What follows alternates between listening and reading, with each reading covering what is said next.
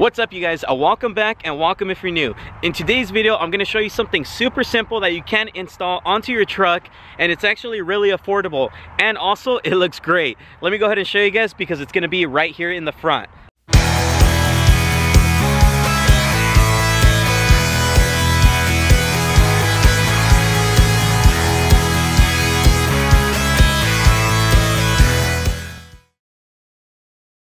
So what we're going to be installing today is going to be something right here in the front.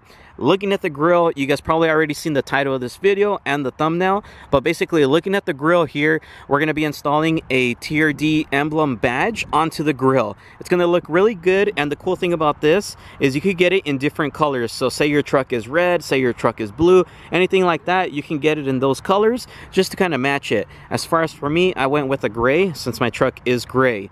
Another thing I wanted to note, as far as for me, as you can tell, it's not the stock grill. I actually have one from the YotaGarage.com. If you want to check that grill out, description box below. Or if you guys want to get a TRD Pro grill, make sure to also check out the description box below.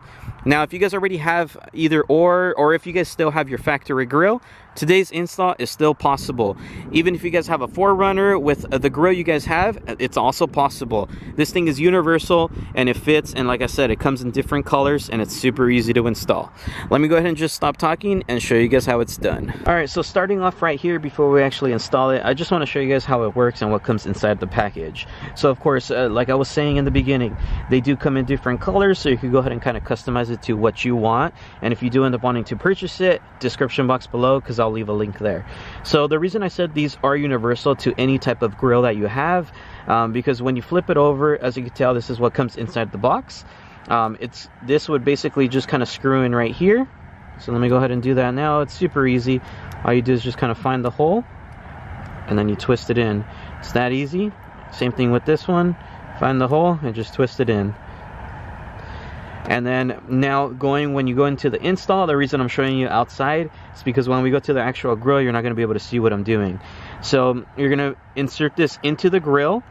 So this is of course going to be what's showing in the front. So you're going to insert it into the grill, and then you're going to get this back piece to it, and then you insert that just like that, and you just kind of fit it to, of course, wherever your grill sits. So that's why it's universal, because it doesn't really matter how thick your grill is, it'll just sit in there. And then once you find the size, then you get your size 8 nuts that it comes with, and you just go ahead and twist them on there, tighten everything down, and then you'll be set, and they'll look nice and clean.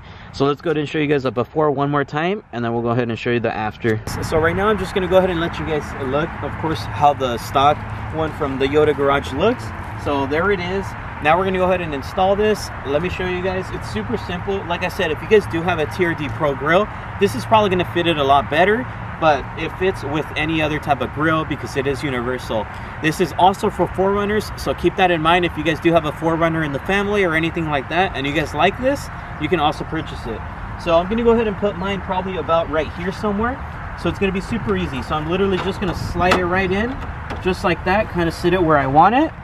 Once it's sitting there, I'm going to grab my bracket, and then this is the part that I was saying you guys probably aren't going to be able to see me install it, but I'm going to go ahead and just kind of throw it in from the back side. Now that I have that bracket in place, I don't know if you guys are going to be able to see it too good, but there it is. Now I'm going to go ahead and put the nuts on, put the other one,